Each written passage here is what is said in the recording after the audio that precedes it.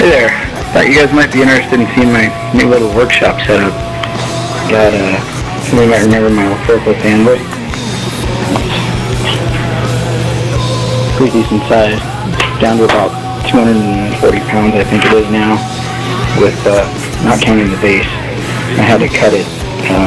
I can't bury it in the ground in my garage, so we got some Mr. Oil here. It's got used motor oil, peanut oil, all kinds of stuff in it. Brine for quenching. My wife really loved dragonflies, and it kind of rubbed off on me for good luck. Haven't cracked one yet, so paint can forge. I set it up with 2 burners this time and a hole for a 3rd. I'd like to weld in it. That's what the goal was. So it gets hot, way hotter than the last one, and with that extra kick from the extra torch that you'll see, it burns super even and super hot. Just some barbecue tanks.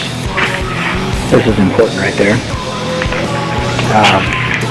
Straightening anvil, stereo, messy workbench, toolboxes, and that's pretty much it. I mean, this is a 9x9 area right here from the forge and the toolboxes up to the door.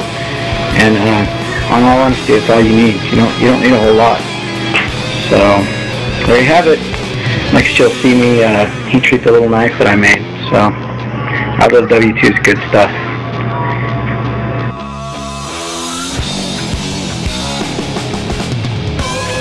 Alright guys, we're going to heat treat some Aldo's W2 today. I don't know if you can see that with the light in here, it's kind of dim. Just a little clip point knife I set up. I got some pictures of it that you saw at the beginning of the video. I'll be quenching from 120 degree Fahrenheit brine into 250 degree Mr. Oil. It's got all kinds of crap in it. So follow along.